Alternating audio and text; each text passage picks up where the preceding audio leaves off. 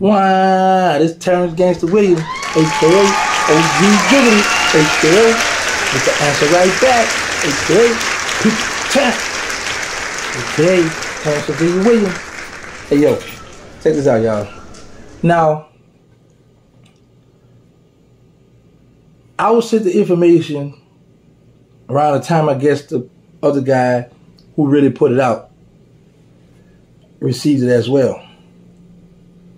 I didn't want to touch that, right? I was like, nah, I ain't gonna open that. I'm not gonna do that to Boosie right hand man, a bodyguard, a homeboy, whatever he is to him, right? I was like, nah, I ain't gonna mess with that. But then I seen the guy expose it already. He put it all out. So I thought, right? I thought back to Boosie Vlad interview. Look what Boosie say about me, y'all. He fucks punks. He gets fucked. He's a sick man. Now, my thing is, Boosie never been in prison around me. Don't know nothing about me. But he going off with somebody said about me. And he take it and run with, and he said it with conviction. Like, yeah, I know for a fact he did this, right? Okay. Then, lo and behold, his main man been exposed by the girlfriend or the baby mother. She put all kind of stuff out about him. Here's some of the text messages, some of the stuff they've been going through.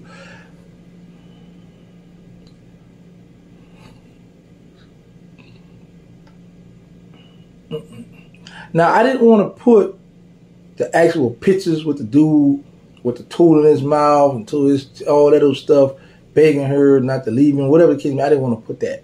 All I know is she also posted him and another man laying.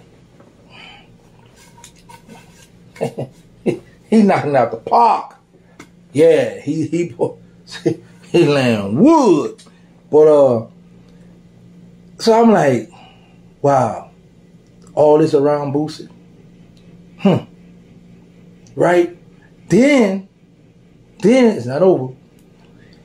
Because when he had that outburst about the alphabet community, he was on Breakfast Club and he asked him about him having a problem with, and this is what he said. Don't hate gay people. No, I just told you my assistant is gay. Yes. I can trust a gay person before I trust anybody. Yes. Before I trust a shooter, anybody. Now, check this out.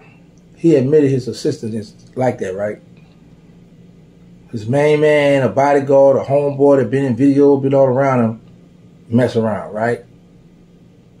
So now, what is the old adage? For those who don't know what adage mean, it mean like the old saying. If you want to know what type of person that a person is, look at who he hang with, look at his surroundings. Birds of a feather flock together, right? So you mean to tell me Boosie main man sending privacy pictures 7 o'clock in the morning to another man, and he got the herpes. I didn't much want to show them pictures. Yo. And you know, he admitted that his assistant is part of the alphabetic community. So he around all this stuff. So me, I'm saying to myself, is Boosie really a DL in the closet brother, and that little girl been scratching his chest to come out? Like, I need to come out. I need to let the world know I'm really like this, but I got this gangster persona that I'm putting up. So I'm kind of nervous because I know all my thugs, my street people going to be like, they're going to leave, they're going to turn their back on me because I got the streets on one hand, and on another hand, Lil Nas X been exposed. Hey, we're going to do an album. He went off because I guess they had, like, you know how the celebrities do behind the scene, in the dressing room encounter, and then he got mad because they don't put that out to the world. You don't do that. So, it's a lot of allegations. It's a lot of circumstantial evidence. It's about a preponderance of the evidence. Boosie, you're guilty. Now, let me just say that I'm going on record and say this. I'm not saying that I know for a fact he have indulged, that he's indulging. I'm not going to put that jacket on him. But it's just too much around him and he his outbursts have you thinking one thing, but then the people around him had you like, hold up. You know what I'm saying? Because it's in him. It's in his blood. It's in him. You know, that little girl scratching his chest. She real manic. She trying to come out. You know what I'm saying? But, man, I don't know. Because I was just like, for this to hit the fan, and this, he been around Boosie, hugged up with Boosie. He got a lot of stuff going on with Boosie Boo that Boosie don't know. I'm like, nah. No, I ain't buying that. I ain't, how they say, I ain't jacking out. Nah, I ain't gonna jack that out. So, Boosie, come on out, man. I mean, all kind of other stuff coming out. You may as well come on out, man. Come on out the closet. You acting like don't do the R. Kelly thing. Come out the closet. Come on out, bro. Because at the end of the day, you still gonna win. Because the thing is, that's who run stuff. If y'all ever noticed this, whenever you disrespect someone that's a part of the alphabet, them rappers will come right back. I apologize for saying that. I was out of line. They gonna get blackballed, or they ain't gonna be. So, yeah, I mean, so anywhere it go, you might get your swagger back, because bro, you done lost a lot of stuff now, bro. You've been losing, but you've been taking L's after L's after L's, bro. You know how they always say, get greater later. So there got to be some light at the end of that tunnel, Boosie. But bro, you've been taking a lot of L's, bro. A lot of L's. Man. Man, you've been taking a lot of L's. But anyway, I just was like, Boosie, homie, his main man been busted. Been exposed. You've been exposed. But, I don't know, like I say, yeah, that's what it is. I don't know if I want to do this. Boosie's cellmate reached out to me on Facebook, and he want to do an interview. He got he got some information that he want to share. But I'm telling him, like, man, I don't want to do that kind of stuff. I don't want to. He said he got people that could back his story, could do all this here about Boosie being in the cell with an old man. But I was like, bro, I don't know if I don't want to do that kind of interview.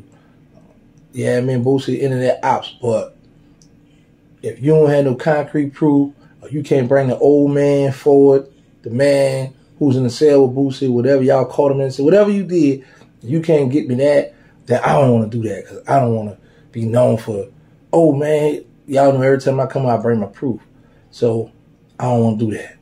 But his cellmate hit me on Facebook and said he want to come on the show. Man, I don't want to do that, y'all. Yeah, I don't want to do that. I had to time myself.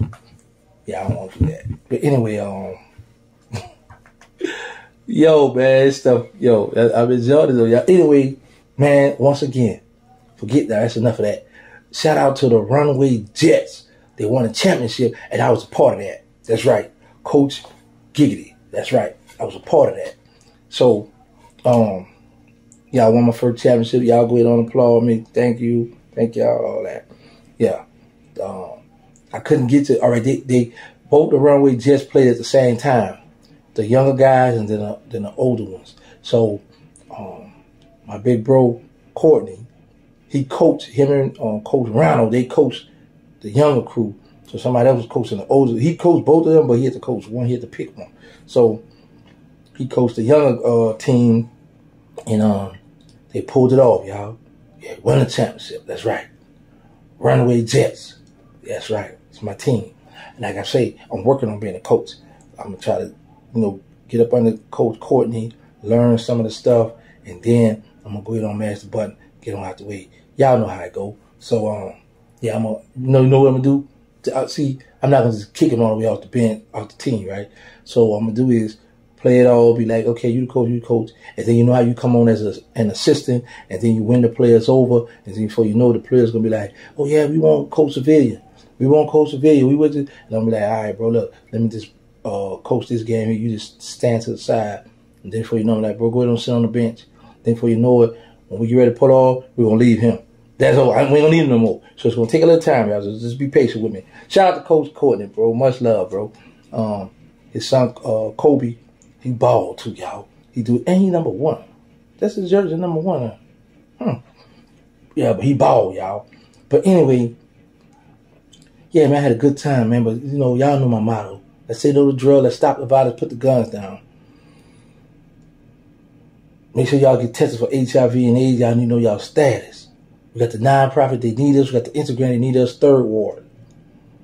You know, we're working on the movie. We're working on that. We got the casting coming up July 29th and 30th. And we got the going back to school giveaway. Yeah, I'm out here moving. Right, out here grinding. And don't be surprised if I start toting this. See, I paid for this here. So this is paid for. So I got paper on this here. So y'all, hey, we got a what? I got papers on this. So I bought this. It's mine. So don't be surprised if I start toting this. I'm out. Wah.